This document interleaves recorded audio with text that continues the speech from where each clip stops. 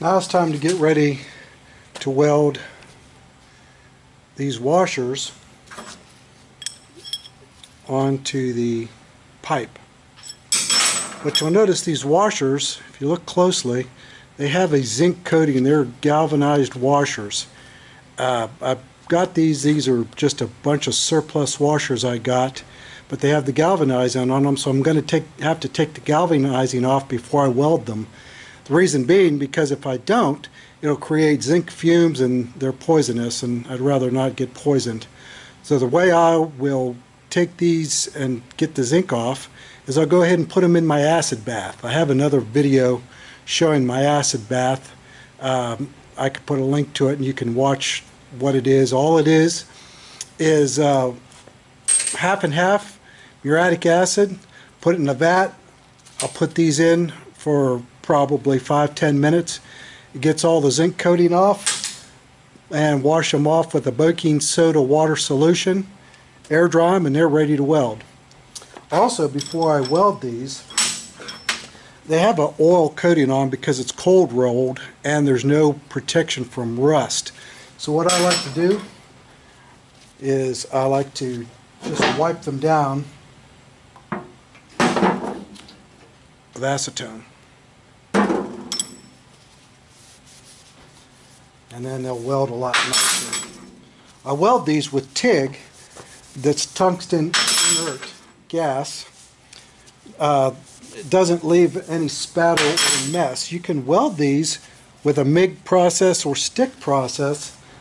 Because I have the TIG process, it's a lot easier to clean. So that's the reason I do it like that. Get these wiped off and go ahead and recover the washers I had in the acid bath, and we'll get these welded up. Show you how I weld these up. I have a jig made for that, so it makes it much easier. And there's all the washers that I just got finished air drying, come out of the acid bath. Get a little closer view. You can see the galvanized one is on the bottom, and all the ones that are washed are on the top, so they don't have a zinc coating anymore, so they'll be safe to weld. I use this setup right here to weld these. Makes it easier than having to measure every one. I know that I want my washer 8.5 inches up from the bottom. So I've cut a piece of 1x1 by 1/8 inch angle. I'm going to just tack weld it to my table, set it there, and then I'll just be able to weld. I just tack weld that. Nothing needs to be very strong. So we'll go do that next.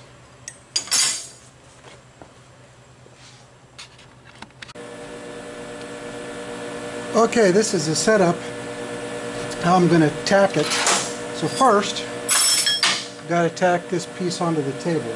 I have to get my spectacles here. I can't see very well without them. And maybe if we're lucky, we'll just be able to tack this without using this fellow rod. I'll just hold it down tight, give it full pedal, and hopefully my head won't get in the way.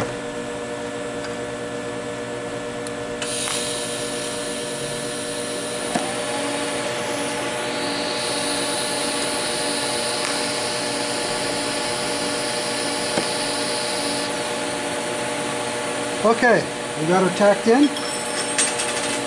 Now we'll just go ahead and set our piece in.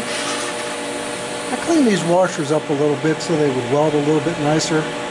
I just set them there on the table, clamped them down, and used my sander to clean them up.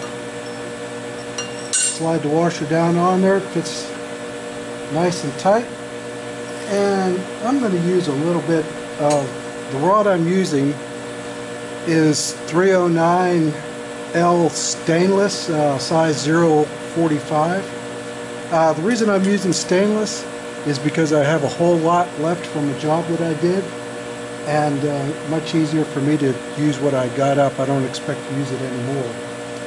Also, before I get started, I want to get something to prop my hand on. My hands, even though I don't have Parkinson's and shaky, it's easier for me to prop my hand on something to weld.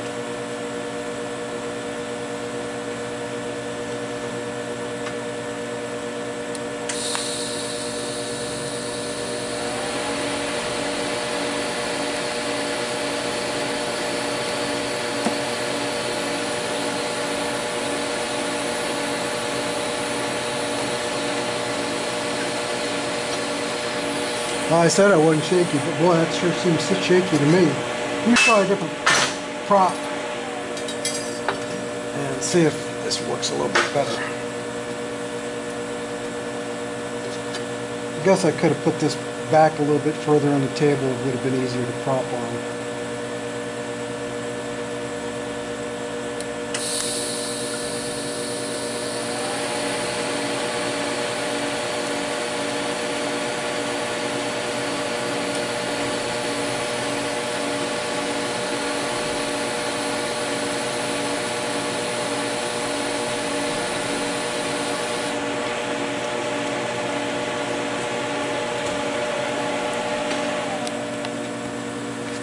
Okay, that's all I'm going to do for the welding. I'll show you about how big of a weld I put on there.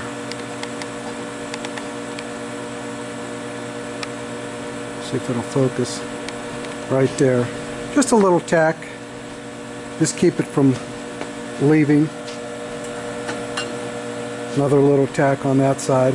That's all needed. If I was using a MIG welder or stick welder, I would just put a tack on there. It's nothing structural, it's just to hold it on there. Now I'll get the rest of them put on. Another reason I just like to put a couple little tacks on these, because if you put too much weld metal on them, they would tend to warp, and then they won't spin freely in the wind. So you'll only be able to spin very freely once you get them installed in the bearings.